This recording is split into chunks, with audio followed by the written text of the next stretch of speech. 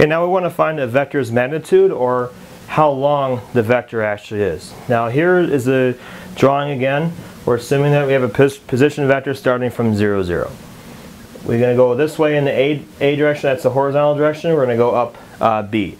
If I want to find out how long this is, actually we can still use the Pythagorean theorem in order to find out how long that side is. So I would have v squared equals a squared plus b squared. That's my Pythagorean theorem.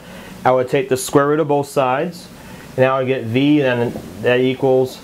Now I'm not going to worry about getting a negative value here. I want to find out how long something is, so I want to make that just positive.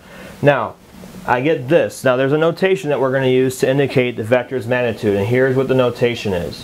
What I have is, I have a set of, kind of looks like double absolute values in a way, so double lines, but that's the notation that we're going to use to indicate the vector's magnitude. So if they're asking you to find the magnitude of a certain vector, all you're going to do is put the two components in here, take the square root, and then that's going to be your answer. So now let's look at a couple examples.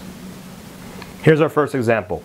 V equals 3i minus 4j. We want to find the magnitude of v. Just gave you the formula for that. The formula involves the square root of a squared plus b squared. In this case, the a is always the number that comes in front of the I, b comes in front of the j. So if you want to find the magnitude of v, all we're going to do is put it into the formula, the square root of a squared plus b squared, 3 squared, and then you have plus negative 4 squared. Your magnitude of v is equal to the square root of 9 plus 16 is going to give you 25. And then when we work that out, you get the magnitude of v is equal to 5. Now there's only no units on here, so you don't have to put any units on your answer. So basically, when we draw that angle out, this is basically how long it is. And this might be representative of maybe some force. Maybe you have 3 pounds going horizontally and 4 pounds going down. Your final result will be 5 pounds. That's how strong the whole thing would be moving down. So now we look at this example. Let's do one more. Next example, 6i plus 3j is what we're given. Once again, we want to find the magnitude. Okay, so the 6 is a, the 3 is going to be b. We put it into our formula, magnitude of v. We have the square root, a squared plus b squared, 6 squared plus 3 squared.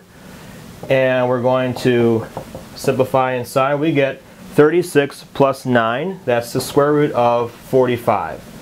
Square root of 45 can be broken down further. That can be written as 9 times 5. The square root of 9 is 3.